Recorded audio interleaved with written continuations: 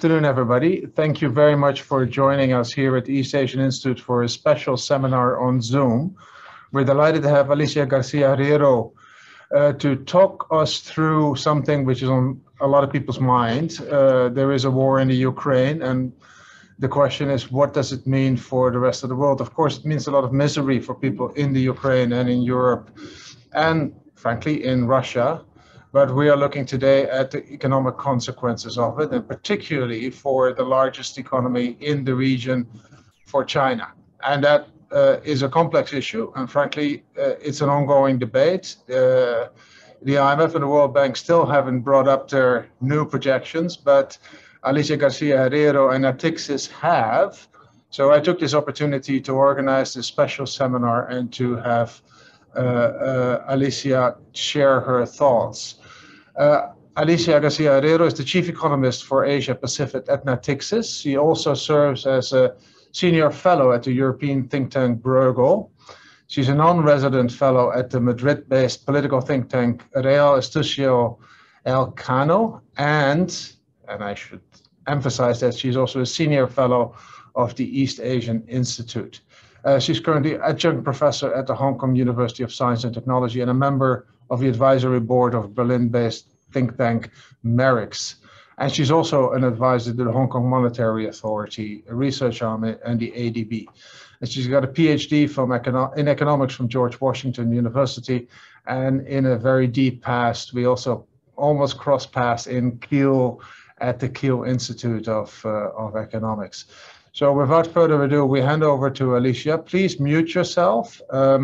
Later on, if you have questions, I'll give instructions on how to ask questions. If you want to ask questions through the chat, that is also fine. But with that, I'll hand over to Alicia. Thank you for joining us, Alicia. Thank you, Bert. It's really a pleasure to be here. I am not expecting I don't think I just might wrote here in the light of what's going on in Ukraine, because it's very hard, or in the midst of it.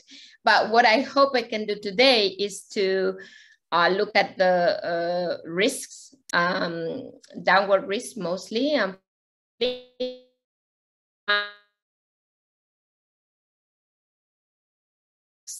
what if not, because that's all we have. The degree of uncertainty is enormous. So I'm going to use some slides, not that the slides will answer all of the questions, but at least they will guide me through the ideas I want to cover. And I would be very happy if you would stop me at any time with questions. I don't need to finish the whole thing. I'm happy to stop and continue if you have issues you want to clarify, comment on, or even offer ideas. So here you go, the Russia-Ukraine conflict and the Chinese economy. That's the idea. So preliminary thoughts first, indeed trying to go through, the dynamics of what we are trying to do here. First of all, where the Chinese economy stands, because this is not only about obviously the war in Ukraine, but when is it coming on the Chinese economy? And I think that's important to take into account. And then the impact of the crisis itself, or at least so far, because this is just the immediate impact. And then it's slightly more like medium term, related to China's role in the conflict. And that can, of course, very much responsible power. Very much change the ultimate consequences of this crisis. So I think, yes, I think somebody's not muted, just... Yeah, please, can you all mute? That would be very helpful. I'm trying to find who's not muted, but please mute. Yes, okay, thank you, Bert. So here you go. First, the channels. I think to think of how this crisis is affecting China, I think the first and most obvious channel is energy prices, but also more generally scarcity of commodities, potential disruptions in supply chain. All of those are the most kind of immediate channels. I'm going to, however, talk about a few other channels, the financial channel, because we hear less about that. So I'll cover that in the presentation. And then, of course, the indirect channel, the sanctions. How do the sanctions affect China directly? Less so for the time being, but indirectly through China's relations, trade and investment relations with Russia. And of course, the voluntary aspect of it, how Western companies are reacting and what that might mean or what to learn from that. And then the last point is China's positioning regarding the war in Ukraine and what that might be. So those are the ideas, not that I've developed all of them in the presentation, but at least they will guide us in the discussion. So where are we starting from? I guess the government work report, and Bert had a wonderful summary of it. So nothing that you don't know in this slide probably, but I want to complement what was said there, and this is just a summary with a report, a very short report we wrote on the actual space. So first of all, this growth rate, to my mind, is high.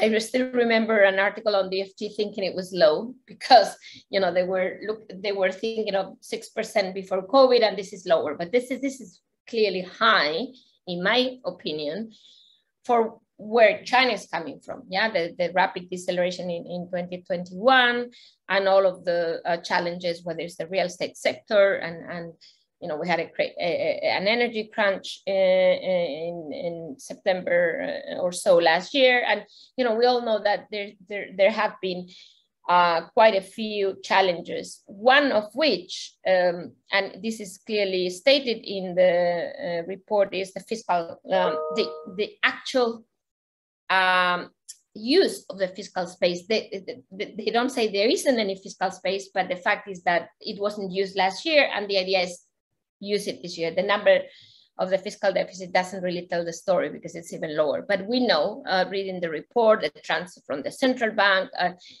many things, that there will be more money available. What we do in that little short report is to show that according to our calculations, and this is all about off-balance sheet calculations, so basically LGFVs, mainly LGFVs, we don't think that last year was a year where there was no fiscal expansion, actually.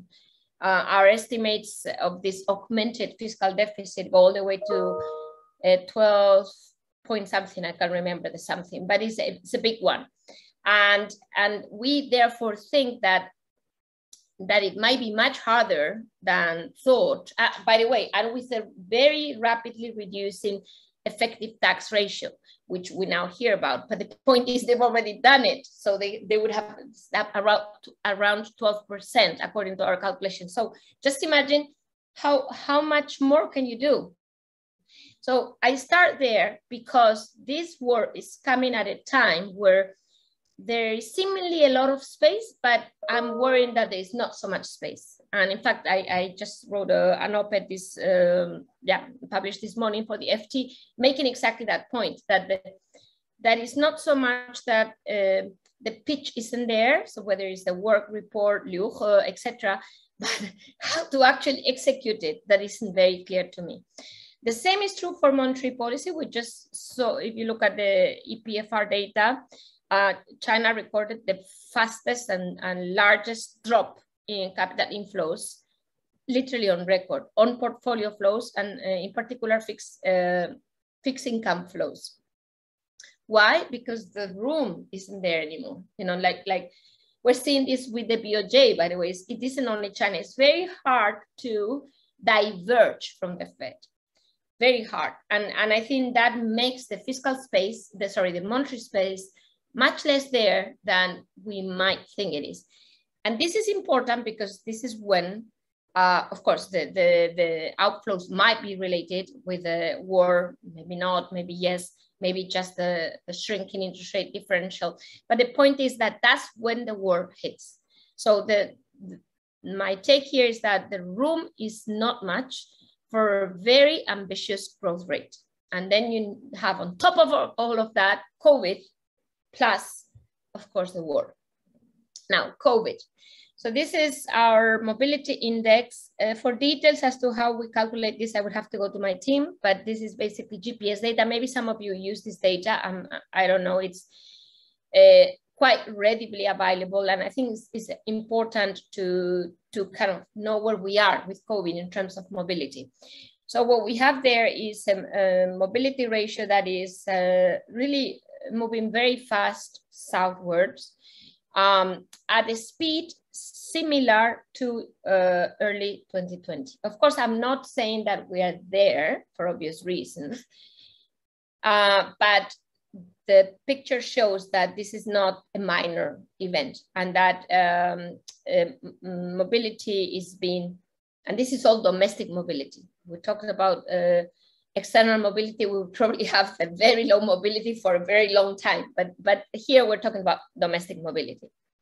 Now, in early 2020, what you have in this graph on online versus actual retail sales is that online sales helped a lot in that very sharp reduction in mobility.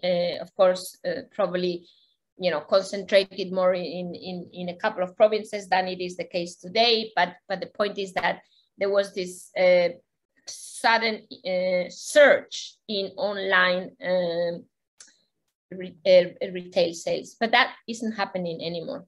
So there isn't that kind of cushion of a change in consumption model, if I may say.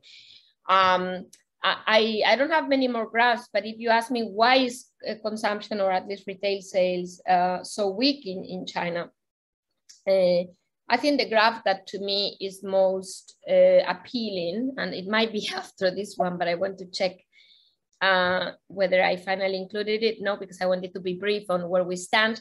It's actually disposable income to me. It's a very, very obvious pattern that explains that the disposable income is really not coming back to where it was before COVID. And there's a number of reasons, and I'm sure some of you may know much better about employment data in China and so on. But to me, it shows that forget about employment data because there's so much out of that. But disposable income is kind of what is happening across the board in,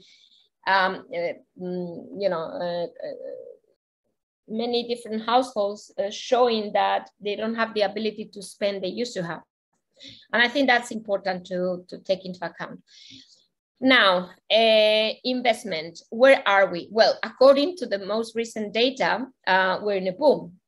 To me, and again, I don't want to say that the data has issues because I'm nobody to say that, but it's just so strange. I mean, let's put it this way, because the base effect should actually push these growth rates very low, because you have this is January and February of 2021, where that you were recovering from nowhere in January, February 2022.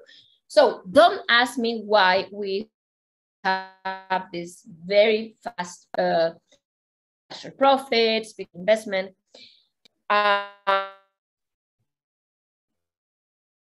Understand action from local government, but the key is manufacturing investment. That's where the boom, coming from already a huge boom in the whole of 2021. This doesn't fit the data of first electricity data, doesn't even fit the numbers we have for foreign direct investment in China in 2021, which is actually coming down compared to 2022. So big question mark, but the key question here is March. What's happening in March? And there, what we know is, I mean, we don't have much data. In fact, I was actually trying to get some of the big data we have. And actually, I just got it on the chat. So because we are actually publishing a report next week on exactly that, using high frequency data to see what may happen in March in China. And we have, like, for example, movie box revenue for 40% reduction. Here, if I have my glasses, I may actually Yes, this is home transactions, but I wanted to see, yeah.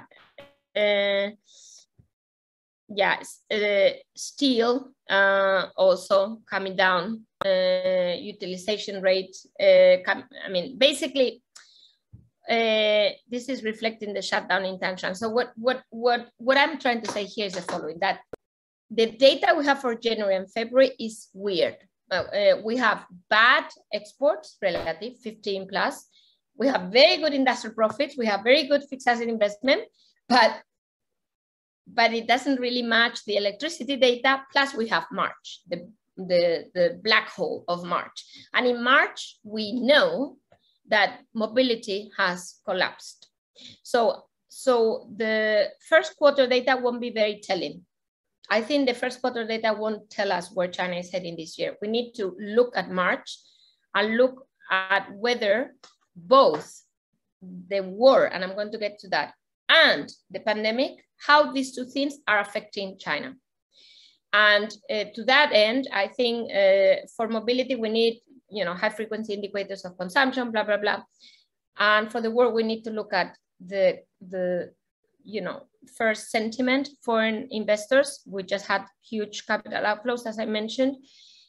We need to look at China's stand. We will talk about that, but that's basically the key here, that the macro data we may be seeing now might not necessarily be informative. And I want to really highlight that because we may end up talking about the first quarter for a long time, we economists, and that's not what the information is. So, sorry, I need to go back to the presentation. You might be seeing my screen now. I just realized that I'm sharing the screen. Apologies for that. Let me go back to where I was, which is here, yeah? So now you can see the screen, okay. So Ukraine. So now we are basically saying that beyond Ukraine, we have COVID, we have, outflows, maybe related, maybe not, very poor, we think, consumption in March, and what else is coming. So the first thing to note is that Russia is not big for China. I mean, this is something pretty obvious. Russia has the size of Spain as an economy, and it just can't make a big difference. Not even if we were to see a big substitution of Russian imports from Europe to China, which people talk about. Some of the imports are not substitutable.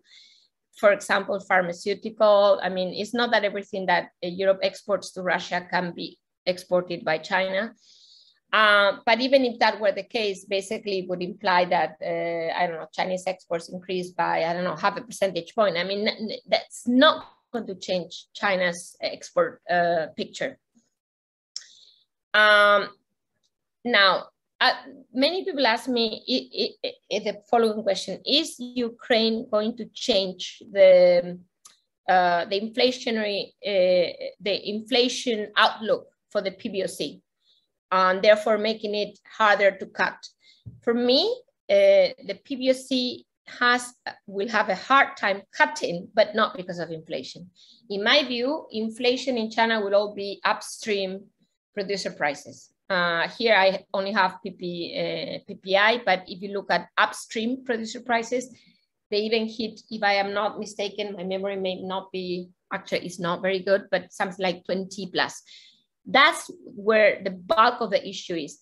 And what that means is the margin for manufacturers, basically serving end consumers, will continue to shrink. This is a problem, not for inflation, but a problem for basically SMEs in China, defaults, employment, more than inflation, because the lack of demand will be even more obvious because of COVID waves. So to me, it's more like an even bigger wedge between producer prices and consumer prices, rather than an inflation boom or, like a inflation scare as in other parts of the world.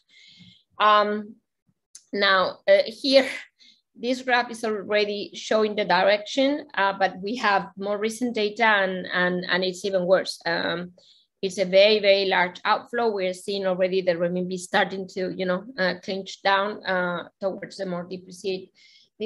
I don't think that's an issue now because it's been very strong for 2 years. But the point is that it may be very large and very sudden. And I think the problem with this is not so much the renminbi as such, is the sense of, why is this happening? The sense that COVID might not be under control, that Ukraine has, is a global shock. I mean, the reasons why we are having these outflows, I think that's the key here, more than necessarily only the impact on the exchange rate, etc. Moving to the financial sector. So should we worry about the war and Chinese banks' exposure? Well, this graph could be read as yes, indeed, because they have the largest share of cross-border lending into Russia compared to places that are already, being pretty squeezed by the market, whether it's Austria or Italy, Italian banks. But actually, there is a trick in this graph. Let me tell you, this is just the fact that cross-border lending for Chinese banks is much smaller than it is for Italian banks or for Austrian banks. So in a way, yes, it is relatively important. Russia is an important financial partner for Chinese banks, especially policy banks and the largest state-owned commercial banks, but they're not as exposed to the rest of the world as European banks. So in that regard, the shock is smaller. But I just wanted to note that within their exposure, Russia is actually more important than it would be for. It's about 32 billion, and this is commercial cross-border lending. I'll show you in a minute other types of lending. So, for example, this is another channel, that again, some clients ask what's going to happen to Singapore or to Hong Kong, and there you find that actually the size of Russian banks, it says, or corporations actually, is very, very small. A little bit bigger in the syndicated loan market in Singapore because of commodities. Very small in Hong Kong. You only have Rusal in the Hang Seng. It's just very, very small. But anyway, I thought I should mention that. And this is exactly what you see in this graph, that on syndication loans is really a new thing post Crimea. So Asia didn't exist for Russian corporations before Crimea, but it started to exist after Crimea. But bear in mind that the biggest is either ruble, so you see there in gray, so Russia, so domestic, or London, but it's not Hong Kong, it's not Singapore. This is good for Asia because the biggest financial spillover is on Europe, it's not here, with the exception though of, as I said, some exposure of Chinese banks, whether through the syndicated loan market you have here, but as you see after COVID, it really went down very aggressively. This, just to give you a sense of dimension, is what the AIB has lent to Russia. I say that because of course AIB froze the, I am not sure whether they froze the existing loans, to be frank, but certainly new loans. And there was a pending loan to be approved for Russia. I checked that in their web, and a couple for Belarus. But the amounts are small. Belarus is a couple of $100 million, and I think Russia something like $1 billion left. So, but as you see here from the syndication, it's small. What is slightly bigger is development finance. So this is basically policy banks. Oh, sorry, is it me? No. Sorry, let me a second because I don't have any phone. Is it me ringing or no? It's somebody else. I'm happy to know that because I was worried. Anyway, but project finance is big, as you can see there, because of the big of basically part of Siberia 1. This is about a 60 billion project already finalized. And this is really where the bulk of the lending from China to Russia stands. So it's policy banks mainly, not commercial lending. What that means for those humongously large banks is probably not, too relevant, and the fact that they don't comply with the same regulatory standards in terms of whether it's capital, etc., or provisioning, probably makes it a non-major event for them. So now what I'm trying to kind of wrap up here is that the financial channel is not big, the commercial channel is not major. What really matters for the Chinese economy now, if we abstract from China's role in the crisis, if we abstract from the geopolitics of it, and assuming that China complies with the sanctions and there's no playing around with that, I think the impact basically is as big as it would be for the global economy. In other words, exports might, of course, weaken because the global economy is doing worse, but nothing special for China. That would be that in itself is good news for the only reason that there's so many other things happening in China that are worrisome, whether it's COVID or the stock market, the crackdown, the blah blah blah. I mean, many things that we need to take into account, and the difficulty to reach that growth target with what I consider to be rather limited fiscal and monetary space. But that way to look at Ukraine, which is really direct impact, is not the full story, unfortunately. The elephant in the room is how the rest of the world perceives, because I'm not even going to talk about what China really wants, because I guess by now nobody fully knows. I mean, it's like, we hear A, B, C, and we're all confused. But it is really about how the rest of the world perceives what China wants. And that's a big statement, because by now it doesn't only depend on China. And I think that's why this issue is extremely important. On top of that, we can't really say, okay, this thing ends the day that we have a peace agreement or whatever resolution. No, it doesn't, because even when you are there, there may be a government in exile or a Russia that becomes extremely anti-West and with other problems. I mean, it's not going to end the day that, so the duration, the depth and the expansion of this issue, let alone the duration, depth and expansion of the sanctions, is something that will be crucial in the consideration of the ultimate impact for China. What I'm trying to say here is that sometimes I feel, and I include myself, that we look at this in a very narrow way. Yes, CIPS, blah, blah, blah. But actually it's much more complex, because this is going to be literally, for better or worse expression, a new global order, in the sense that this is going to stick with us for a long time, and China will need to sit on this for a long time. And that's where structural changes, and we've learned this from COVID, by the way, start to kick. So it's about long-term economic relations between the US, Europe, and China, let alone China and Russia, China and Ukraine, in that order, I guess.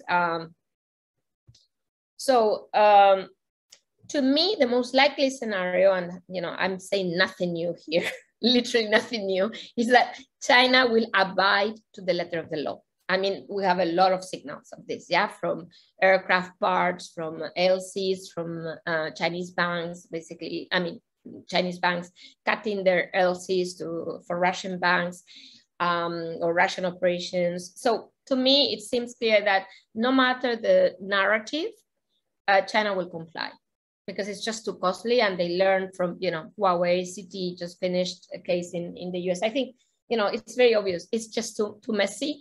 And the idea that the US is after us kind of will make it even more compelling. So to me, that's clear. But I also think that China will use the room available with the spirit of the law. And, you know, we hear all kinds of stories from the Chinese ambassador in Russia, and, you know, the kind of recommendations offered to the private sector, Chinese private sector there, et cetera, et cetera. I mean, that idea of, I use the room I have. Now, this room will shrink because we're heading there. There's going to be some kind of secondary sanction. Even without that, we have the issue that Sullivan said this very clearly while in Brussels, I think while in Brussels, at least this week that is ending now, that sanctions apply to China. G7 sanctions apply to China. And I think what that, one interpretation of that to me is, for example, semiconductors. Yeah, semiconductors, we know that this is a big issue for the Russian army and beyond, but certainly for the Russian army. So the question is, what if components of semiconductors sent to China from, I don't know, Samsung or TSMC or you name it, end up, you know, being exported through SMIC's assembly to Russia. So the possibility that the US comes back and looks at the way it designed the sanctions for China, entity list, military-related sanctions, you name it, is very easy to just say, okay, I expand this to whatever you do with Russia. So my sense is that that fine line of the letter of the law versus the spirit of the law is going to shrink. And that making a choice from China's side increasingly compelling, because without that, you just can't walk this fine line. So, you know, we've talked a lot, and I'm going to basically end very soon about the financial space. So imagine that because of secondary sanctions, because now it's rather easy. I mean, you can even operate even in hard currency because there are no full commercial sanctions, as long as you don't touch the Ministry of Finance, the central bank, and a number of institutions, but others you could do. And I think there's still a lot of room. But the question is, if there isn't, what can China offer? And there, of course, we know about CIPS or even the ECNY. My sense of these offers is that, first of all, Russia is outsmarting these offers just by asking to be paid in ruble. I mean, to me, it's very clear that these offers aren't so appealing because Russia is already looking for other offers. It's actually creating a swap line with India to be paid in Indian rupee, which makes you know, importing oil at a at a big discount from India plus the rupee a big deal. I mean, a wonderful deal.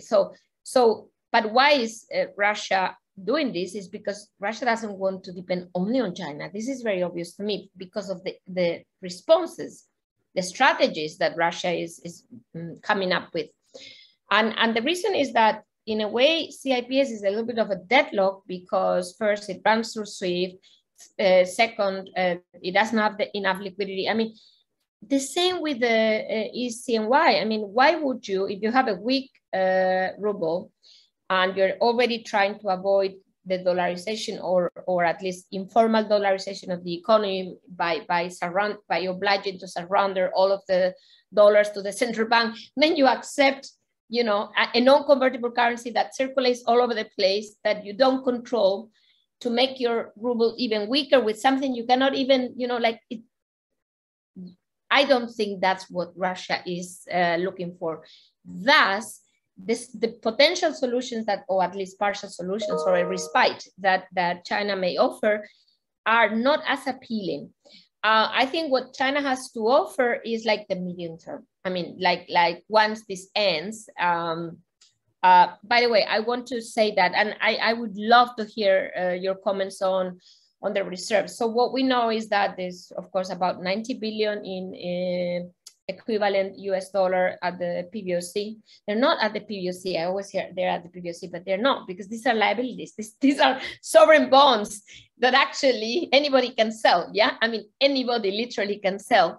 And you may have heard that part of the the sell-off before the outflows were very obvious to all of us from the data, portfolio outflows. But before that, we saw a spike in the 3-year sovereign in China, and people thought these were Russian selling their bonds, rightly so. So far, I mean, selling the bonds is a no-brainer. But the question is, what do you do with those renminbi? Where do you deposit them? There's also a very interesting increase in renminbi deposits in Hong Kong. Only in Hong Kong, not in Singapore, not anywhere else. So do you then transfer the renminbi overseas so you don't swap them into dollar? Because once you swap them into dollar, that's where the PBOC appears in the picture. So what I'm trying to say is that the PBOC can help, or at least there's no need, I would say, for the PBOC to help unless they offer the dollars. And the question is, would that be going against the sanctions? Yes or no? I guess yes, because this is a sanctioned entity. But I think it's the point here, that just even this very simple point, is to basically show that it's not so much that China has like the answer and can just solve this issue. It isn't really like that. It's much more complex. What Russia needs, China might not have fully, not in the short run at least, maybe in the medium run. And this is the conclusion really, is that the Chinese economy is struggling, in my opinion, and you can sense Liu He's pitch is very clear to me as a sense of, you know, I need to react to what's going on. This is not because of Ukraine only. I mean, let's be frank. I don't think Ukraine is the bulk of the issue here. It's more the Chinese economy before the wave, COVID wave, and even more so during this wave. And then Ukraine is an add-on. I think that if there were not to be any geopolitics, then China could kind of not show its face, meaning not be in the spotlight. I think the impact could be rather limited, no more than anywhere else. The problem is that China is in the spotlight. And I think that fine walk, the fine line that China needs to walk between the spirit of the law and the letter of the law is going to be increasingly difficult. And at some point, China might need to take certain decisions. Plus, worse than that, even if China wanted to help, it's not going to be very easy, because there's this idea, and I write it here, the impossible trinity, that China, yes, needs to comply with sanctions, wants to support Russia, but doesn't want to worsen the relations with the West. So this is just literally impossible. So something needs to give. And given the situation of the Chinese economy, one, logically speaking, would say, oh my God, Russia needs to give, because, the West so far is much more important. But we're not seeing that. And really here, I leave it with a question mark open to everybody in this seminar. Why? Why aren't we seeing that, given the state of affairs of the Chinese economy? Unless you disagree and you think that the Chinese economy is in great shape, which I would very much like to hear and debate about. So that's all from my side. Well, thank you very much. Clearly, the objective of stability for this year has a lot of upsides for China at the moment. Your analysis basically says that the direct impact will remain limited, either financial or commercial through goods trade, but that there's a big problem hanging over China. That what if they transgress on the sanctions? Now is that? Let me take the first question, and anybody who wants to ask a question, please use your virtual hand, but also switch on your camera, because then we can actually see you. So you have a reactions button. There is a yellow hand there that you can raise. Please do if you have a question. But my first question is, what we've seen in capital outflows, is that more the domestic side, the downward mood before Liu He's intervention, saying that he's going to save Alibaba and Tencent? I think that's what he said. Or is it already anticipating people positioning themselves in the fear of China being caught in the sanctions web? What's your take? Yes, it's a very good question. We have a number of different data points we're using for a report that first of all, there is an existing report that I recommend everybody to read by the IIF, where they make this point that, you know, outflows are record high. I mean, and these are portfolio flows, mainly fixed income. But we have more data. I mean, maybe the IIF also has more data, but my point is that we are now looking into micro data with the team to better understand. I mean, so first of all, as you probably know, it's very hard to know who is leaving in because of the type of data we have for holdings of bonds, and also, you know, the actual sell and buy, and I think, you know, Michael Taylor is here, so he might have more detail on this. But what I can see from the data we're using is that so we have gross data. This is the first thing to say. We have inflows and we have outflows, and then we have the net outflows. The inflows have really stopped. So there's one issue, which is that people are not coming to China. It's not so much that everybody's leaving, it's that people are not coming. The EPFR data has about a week delay, a week or 10 days. So it's hard to tell whether this will change thanks to Liu He. But we're already seeing in the market that the impact was so far short-lived, because we're seeing, you know, that the bull market didn't last very long. This was indeed what I wrote about in this FTPs. And I think the reason is that, okay, let me go very quickly to the Liu He thing, is that he promised a few things. He promised, I will deal with the US, with the SEC, and don't worry about that, and we'll accept the internal audit, and that will be solved. On the kind of rule of law for internet companies in China, I'm afraid I don't know how much he controls. I mean, you surely have a much better insider information than me. Does he control the cyberspace administration of? I mean, who controls that? I mean, can he really make sure that there's no more interference? Antitrust, same issue. I mean, I'm not sure that's fully under control. And the other one is the stimulus. And the real estate sector, which is another point that he makes, we're seeing that everybody's running. Yeah, we're seeing banks seizing basically deposits from Evergrande so that they can hang on to reduce their losses, and the bondholders screaming. You know, like, it doesn't look like a very stable. Put it this way.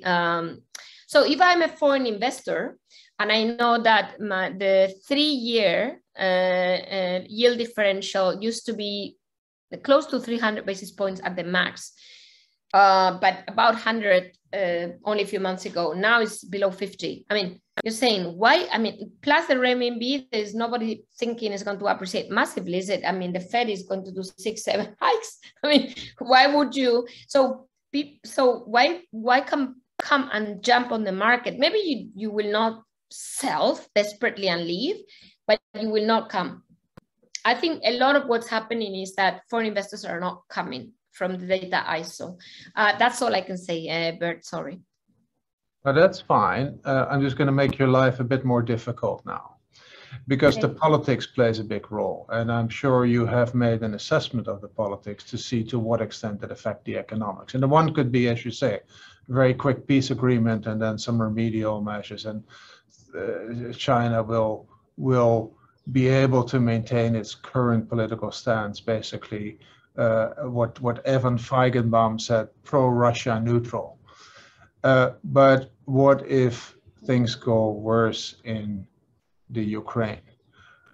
What do you think is the political atmosphere. Will already, even with a neutral stance, will China be hit by, even if not sanctions, but at least by investor sentiment? That's one question. On the opposite side, is there an upside? Is there a course of action that you believe China can take that would make it more investable from a political point of view? And have you thought that through? Difficult questions. I know you may not have the answer, but I would love to hear your thought process. Sure. Well, I love difficult questions because in a way that's the only way to think things through. Okay, first of all, I think a pro-Russia neutral position is costly for China. It's not a comfortable position. Why is China there?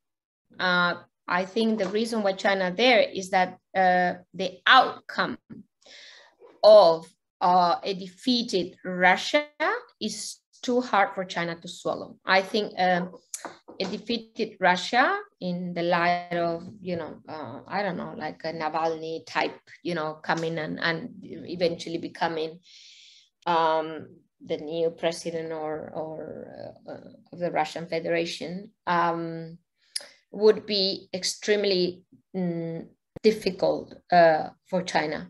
And I think that's the thing, is that it's like, it's a little bit, although it is not related, but it's the idea of the status quo. I mean, if China could choose, the choice would be the status quo. The problem is that we cannot go back to pre-Ukraine situation, but certainly not an outcome that evolves into a different Russia. So I think, and there's a number of reasons beyond the loneliness, if I may say, of that China may feel in that idea of changing the global order. There's also the issue of energy security, let alone military security, and the complementarity of the two in terms of military capabilities. So this is the thing, is that you are trying to avoid an outcome, maybe unlikely, but the point is that outcome is so unappealing for China that the whole thing, is drawn out of that outcome you want to avoid. And so can it get worse? Yes, it can get worse. And it can get worse in several ways. One is in two ways. If Putin really can't make it, and there's some signals, I don't know how reliable they are, that it's not being very easy at the moment. China might be forced, again, because we go back to that ultimate objective, to entertain some kind of help. I have to say that the West is not helping, because the West is bragging literally about the military help is offering to Ukraine. So China could say, wait a minute, you are doing it. Why on earth can't I do it? I'm not threatening you because you're doing it.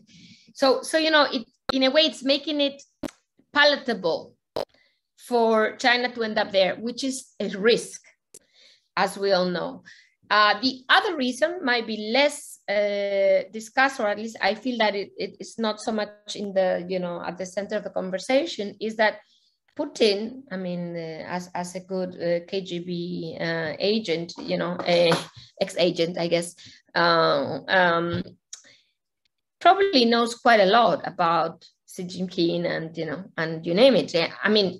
One thing that I was surprised about, again, like sitting in Taipei now, is that suddenly I see this leak from the Russian military intelligence mentioning that they knew that there was that they had evidence, something like that, that China was planning to attack Taiwan in the autumn. And now this happened exactly when the US came to make public that they had some evidence, and also the Europeans, by the way, that China might be ready to help. I can't remember whether ready to help or helping, but the point is, that's when you get this theme from the Russian, and then you say, wow, I just cannot imagine that what Putin probably has in store that might push China even reluctantly, because this is something we forget, that it might not even be just a decision. It might be the fear of something else that Putin actually has in his hands. And that makes, Bert, the possibility of a mistake, or I don't know if a mistake, but basically China moving from being in a bind to being binded, or, much more likely than we probably think. It's a very difficult, and how costly this would be, I think very clearly would have targeted sanctions, targeted maybe. I mean, I don't know very much about Singapore sanctions. I just read an article on the news. I'm sure you're experts on that. But what I read is that Singapore sanctions were very targeted, and they were very clearly specifying whatever relates to the military sector in Russia. So this already could give some hints. So we sanction China for whatever relates to the military in Russia. But, that's a very difficult concept. And it can go all the way to what we saw with the military related companies, which ended up having all kinds of companies inside. So yes, I think this is a high risk. I think I've not answered the second question because I was too long. And I probably missed, yeah. Well, I'm going to give you. The upside. Yes, sorry, 1 minute. The upside is simple. China is doing it. The upside is I'm leading the South. You West, your sanctions are destroying everybody else.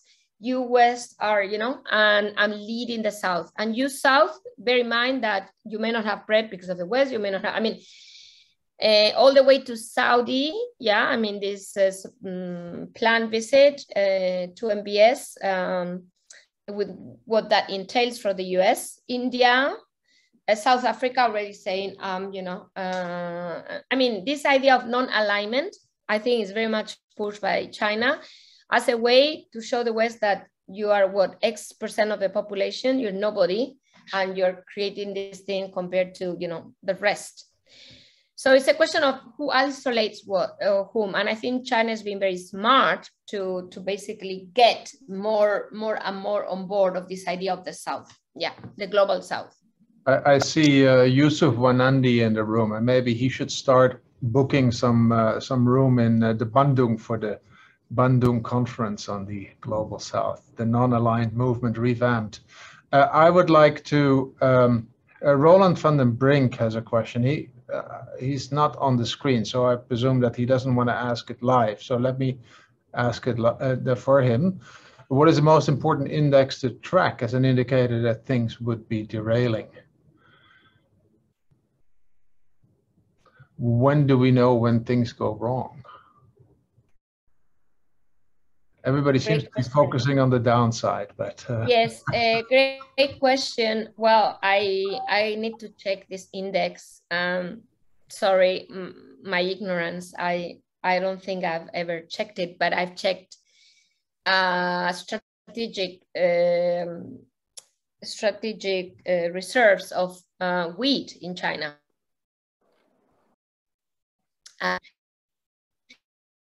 Really like a kilogram of wheat compared to 1/4 for Europe.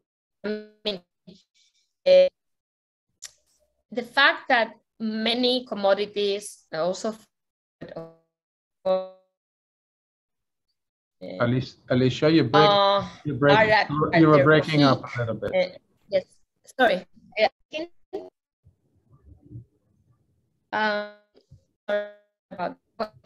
The fact that a lot of commodities in food are at peak and were at their peak before the Ukraine war started. And I'm not saying that shows that China knew. It's not about that. I think China knew that we were in a very difficult situation globally. I leave it there.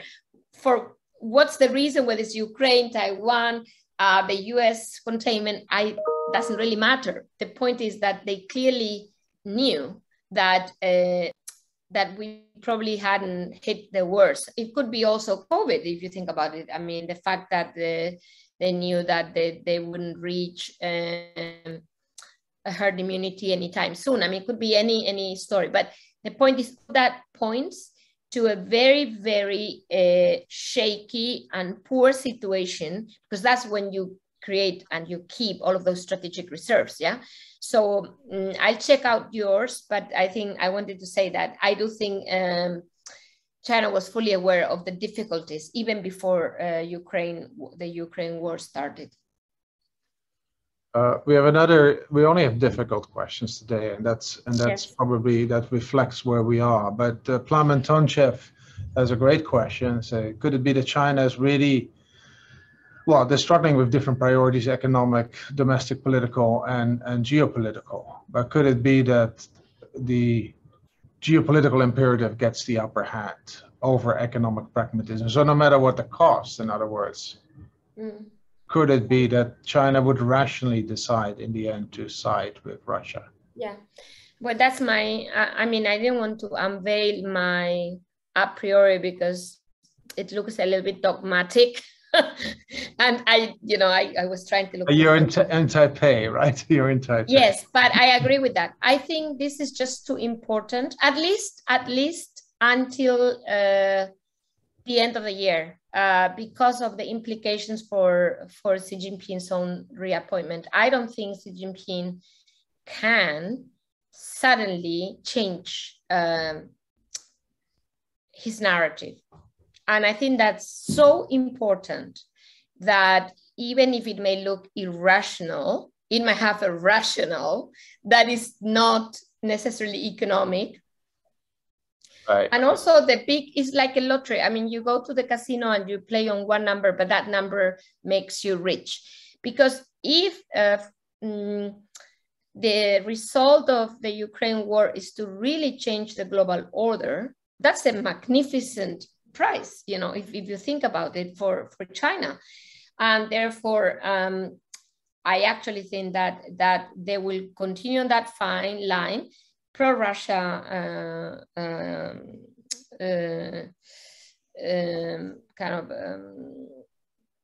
it's hard to say neutrality because it isn't really fully neutrality. It's like, I would call it pro-Russia acceptance. I mean, pro-Russia,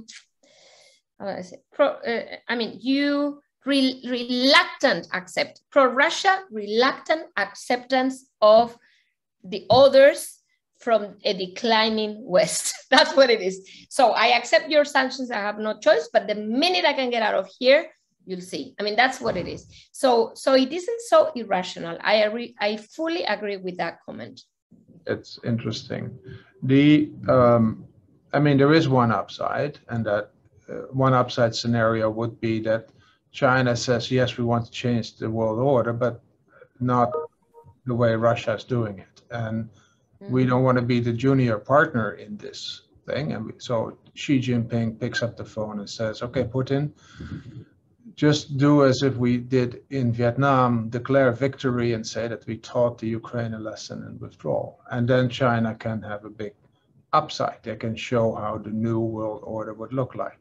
I'm not sure that, for investors that would maybe not that impressive, but at least it would save, it would maintain, if you want, one world order rather than a Cold War too.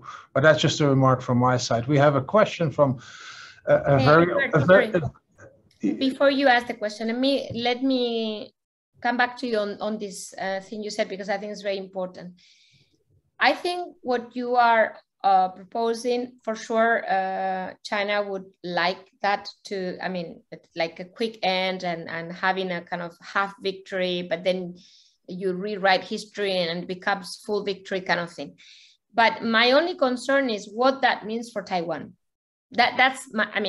For China to push that with Putin, I think China needs to know whether that would be a solution for her, for China, maybe not her, his, I don't know, with Taiwan.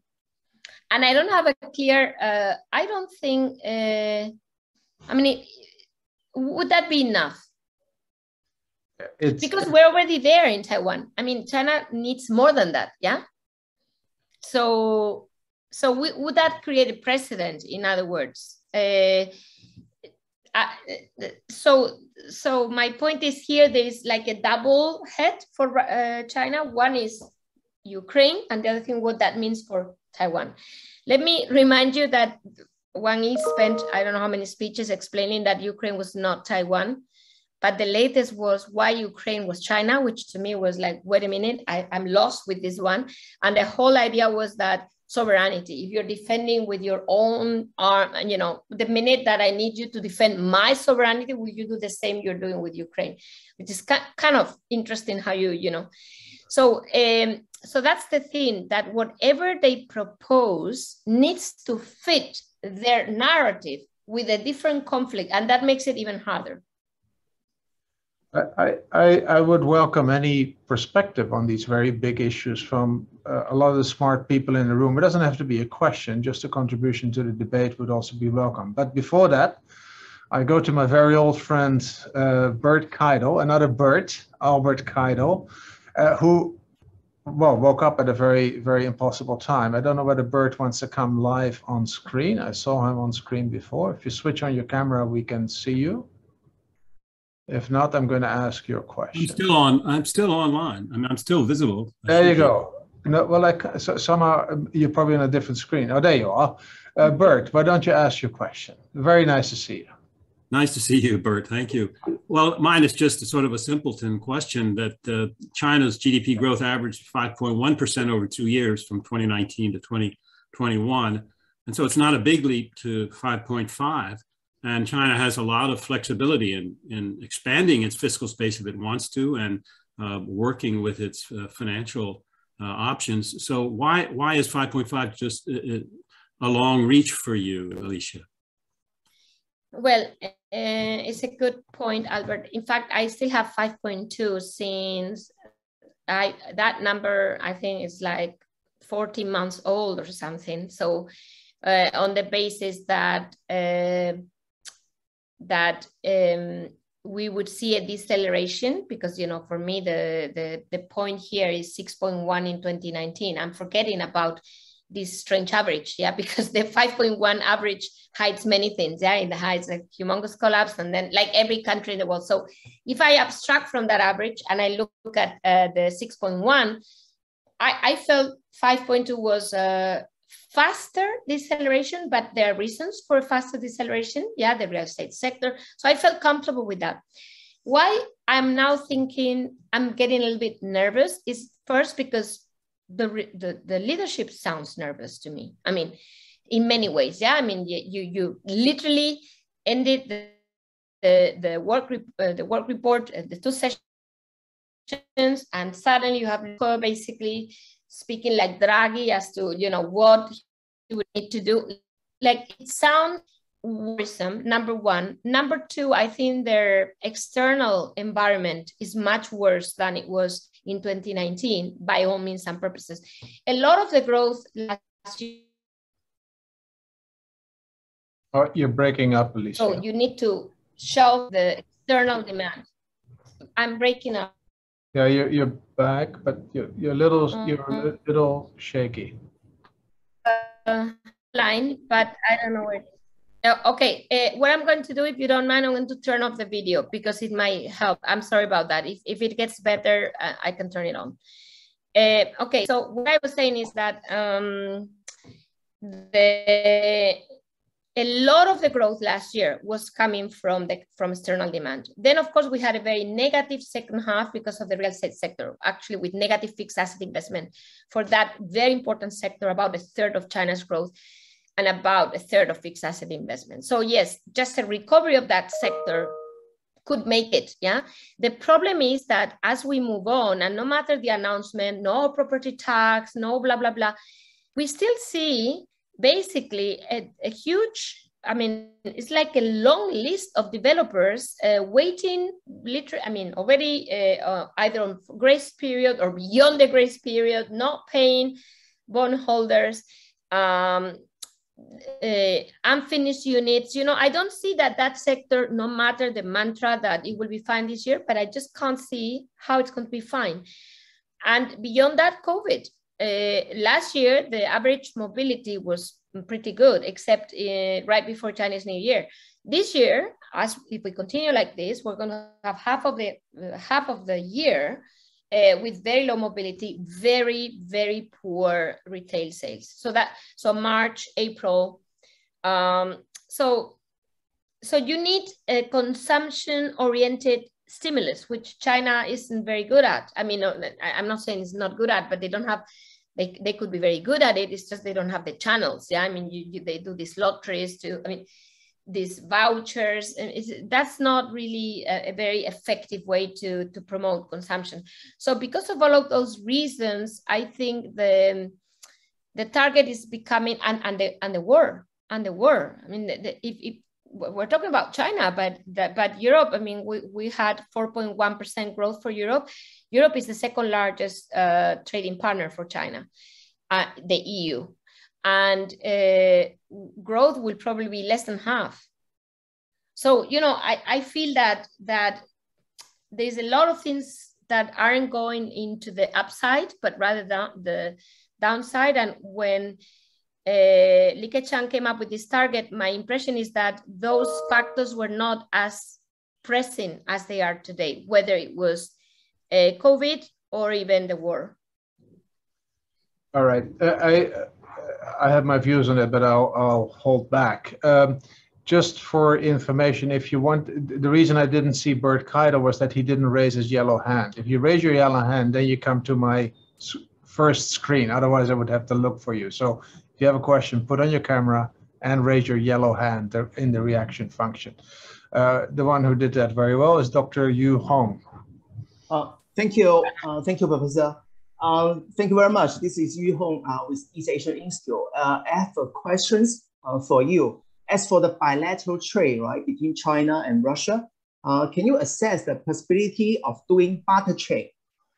This is not a creative idea, right? Actually, historically speaking, both countries have very substantial barter trade, right? Especially, you know, in the border town, right, back to the 1990s, right? Like the China's land port of Manzhouli, right? So, you know, to circumvent, right, the sanction or secondary sanction, you just taught a lot, right, during your presentation. So is that possible, you know, to import energy product or agricultural products from Russia?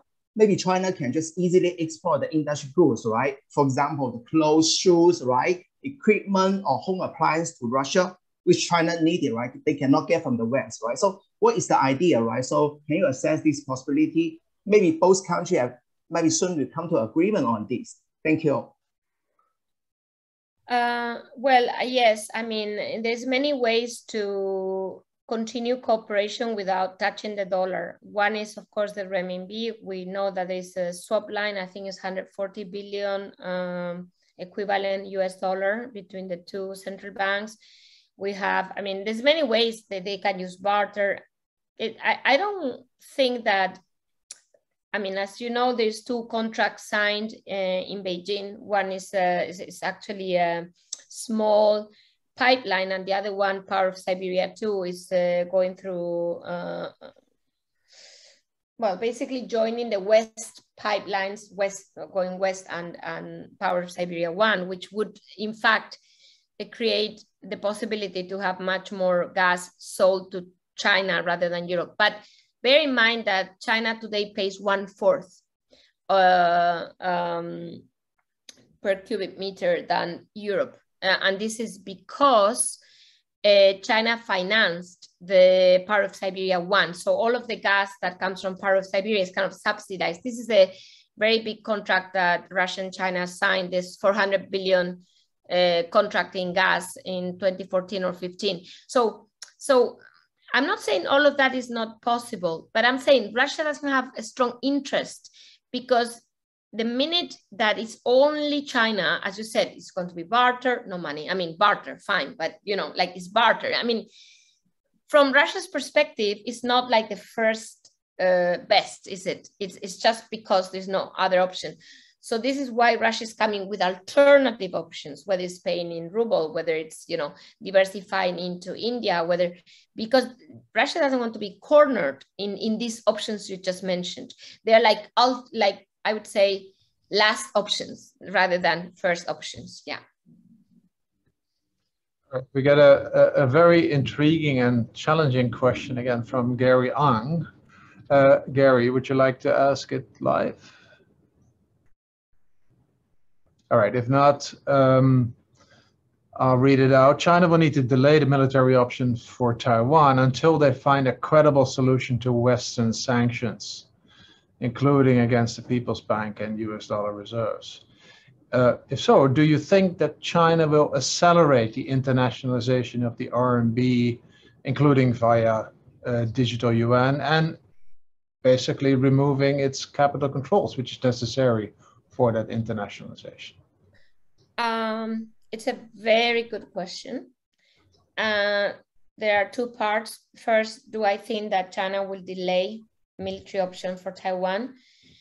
Everybody thinks, I guess the fact that I'm sitting here, I should agree with this hypothesis. Otherwise, you know, I should be packing by now. But the point is that as much as I want to agree, I still have a question mark. And the question mark is, what do you do when you're cornered? Because, you know, as we move closer to the reappointment of President Xi, we could have a scenario where you have a full-fledged wave, COVID wave, you know, with not only one death as we have had so far, but quite a few more.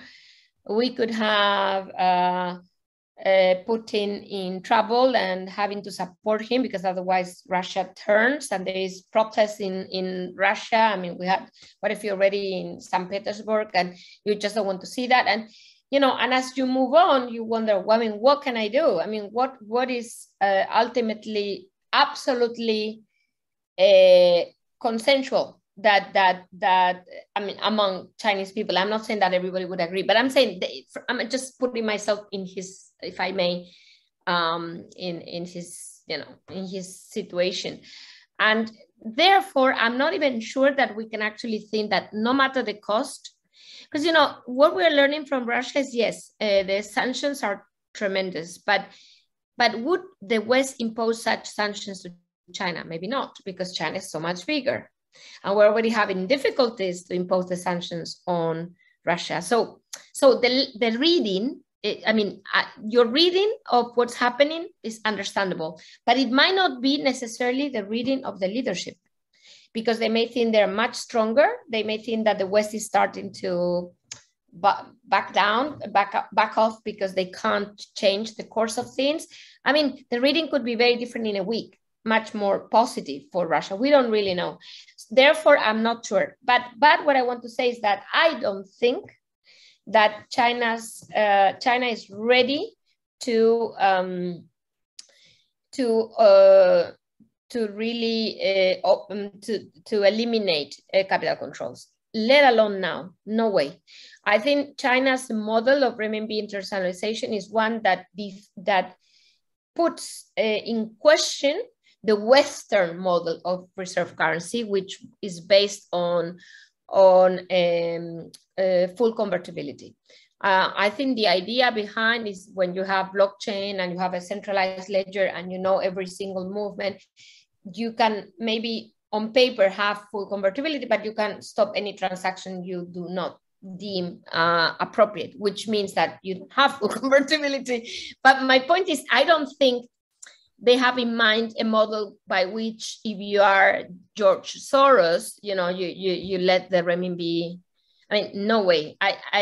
So what they want is a solution which doesn't go the West in the Western way. They want a solution that makes countries use the renminbi, but with the different rules of the game, in my opinion. Yeah. Right. Now, of course, the rules of the game for the dollar have also changed. So in that sense, the RMB no longer looks that exceptional.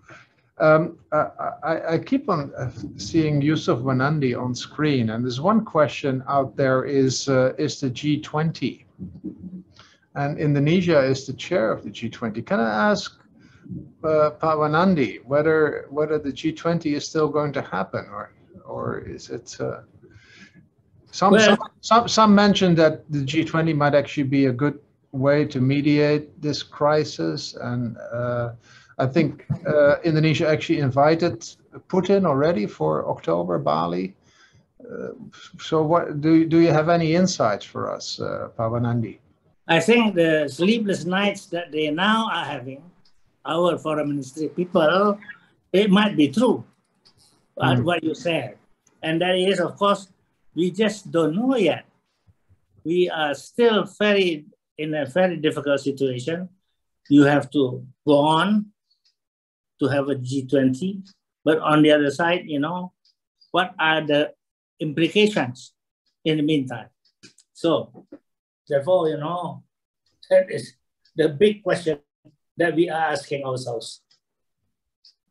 I find it maybe do first the Bandung conference and then the G20. That would be a good way.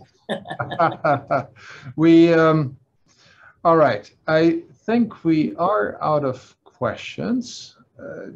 Look, this is an ongoing debate, and clearly we don't know. There's still many scenarios that can happen in the Ukraine war, even though the downside scenario looks increasingly is becoming more probable, which is unfortunate. But there's still, as I say, the Vietnam solution, the China-Vietnam solution, declare victory. That would be a great outcome for the world, because then we can maintain some of the existing international order. It is not going to be easy, and I do think that it will have many as Alicia said, many economic consequences. Before Ukraine, already the February 4th agreement, I think, announced a new phase in the international order, or should I start saying orders, which of course will have its economic consequences over time, almost irrespective of what the outcome of the Ukraine war will be. With that, I really appreciate Alicia García Herrero for getting out here and you know, putting out your thoughts, and that really requires courage, because you know, they can't be the final thoughts, and they're not and there will be a moving target. But I'm so glad that you engage on these very difficult questions, and that you share your knowledge with so many of us. And clearly there is a big demand for your insights and for anybody's insights in these matters. So thank you once again very much for coming, and thank you everybody for joining this very interesting special seminar. Bye. Thank you.